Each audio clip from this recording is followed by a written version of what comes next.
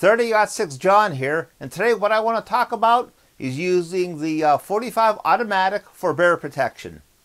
There are encounters that people have used the 45 automatic successfully to stop bear attacks, and I just want to review these couple of cases and also how to optimize using that cartridge and pistol for bear protection. So keep on watching, and I hope you enjoy the video.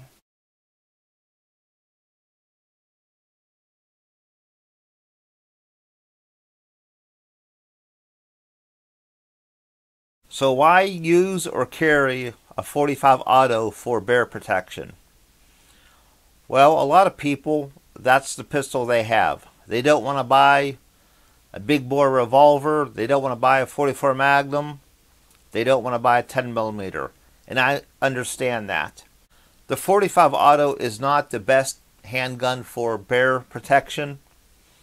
For black bears, it does okay. For brown bears, grizzly bears, it's certainly pretty light. But if that's what the handgun you want to carry, then let's find out the best way to optimize it.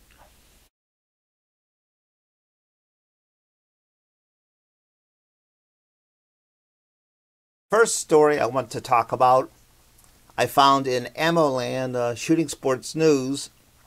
It's from January 3rd of 2022, and it's titled Wyoming, a bear attack on elk hunters in September of 2021. There was a father-son elk hunters being guided, and they shot an elk. They couldn't find it, so they went out looking for it. And a lot of lessons here to learn in this story.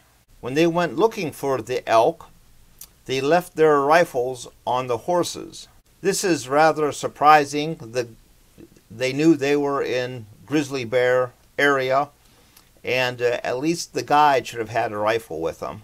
As pretty much everyone knows, handguns aren't the best firearm for protection against bears, and you should have a properly loaded long gun. Their elk rifles probably had good enough ammunition, a lot better than carrying most handguns. A guide had a Glock Model 20 10 millimeter pistol. In this story, they said the guide used 190 grain hard cast lead. Buffalo Board doesn't make a 190 grain hard cast lead. The only 190 grain dangerous game load they carry is a mono metal, all copper alloy type bullet. The story said the son had a 45 auto red dot sighted pistol with 15 round magazines. I don't know of any 45 automatic, Glock, Smith & Wesson, SIG that uses 15 round magazines. And he also had hollow point plus P self-defense ammunition. The father had bear spray. The son sees a bear, and the bear charges, and the son starts shooting away with his 45 automatic pistol. The father used the bear spray. The bear ran right through the bear spray. Bear slowed up a little bit. The son was actually shooting pretty good and pretty fast. He actually was able to run his magazine dry and change magazines. The guide, who was a little bit off to the side, he had a move. Then he started shooting at the bear with his 10 millimeter pistol. The bear slowed up considerably. The bear was within 10 feet of the hunters. Then the bear finally veered hard to the side, ran into a tree. The guide with a 10 millimeter sort of ran up and shot the bear in the head. Between the son with a 45 auto and the guide with a 10 millimeter, they shot a total of 31 times. They hit the bear at least 16 times. It seemed like the 45 auto, when it hit, wasn't really penetrating. The son had a plus P hollow point ammunition. It did slow up the bear, but it didn't really penetrate far enough. The guide with the 10 millimeter, his ammunition, he had penetrating ammo. This story happened in Montana. This grizzly was shot with 9 rounds from a 45 automatic of a Glock 21. A man was working the edge of his property, tending his fence line, and a brown bear, grizzly bear, charges him. He pulled out his Glock 21, shot 3 shots with a 230 grain FMJ. Moved away about 5 yards. Bear kept coming. He shot it 3 times again. He moved and shot it 3 times again. The bear finally collapsed.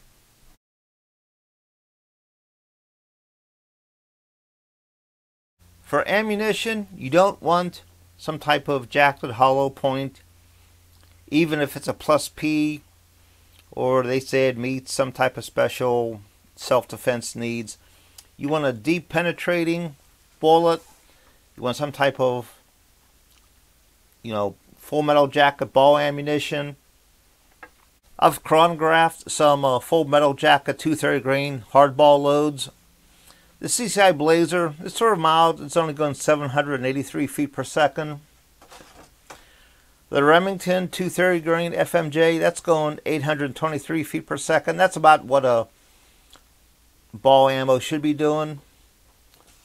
The hottest one is this Winchester USA Ready 230 grain. That's going 876 feet per second. These are all from a 5-inch barrel. If you're going to handle it, there's plenty of good data in the Hodgdon 2023 Reloading magazine. If you could find the Western Powders hand loading guide, this is probably about 40 years ago, before Hodgdon bought Western Powders.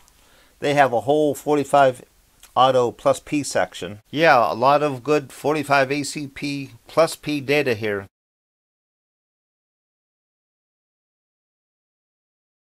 Where to aim on a bear that's facing you, charging you. You want to aim at this triangle from the eyes down to the nose. Right in there. Now if you hit high, you'll hit the top of the head. It'll probably skid off or whatever might stun them, but you'll hit them to the shoulder. That's why you need ammunition that breaks bones, penetrates and breaks bones. If you shoot left or right, same thing. It'll skid off the side of the head here, and you'll hit the leg, the shoulder area here. That's what, once again, that's why you need ammunition that penetrates and breaks bones.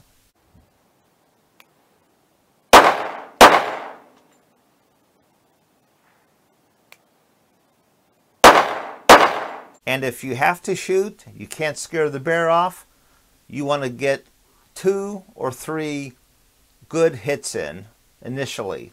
You don't want to shoot fast and not sure where you're hitting. You want your first several shots to really count. That will probably set the tempo and the tone of the rest of the encounter. And always be ready for follow-up shots. You might be shooting a lot more. It does happen where you leave your rifle back and don't have it with you when you have a bear encounter, but your pistol should always be on you, just because. That's all that I have for today, everyone. I hope everyone enjoyed this video. Everyone stay safe and have a nice day. Thanks for watching.